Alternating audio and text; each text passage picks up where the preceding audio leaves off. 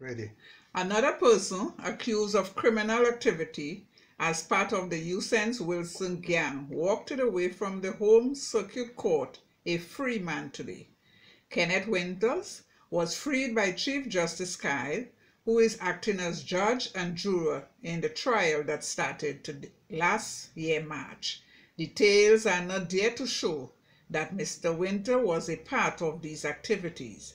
Kyle said in delivering in the not guilty verdict. Winter is the fourth person to be freed in the past several days. Chantal Gordon, the reported lover of accused Uchence Wilson, was acquitted yesterday. Sky is now deliberating the fate of the remaining 12 accused persons. Police officer Lloyd Knight is also among the accused.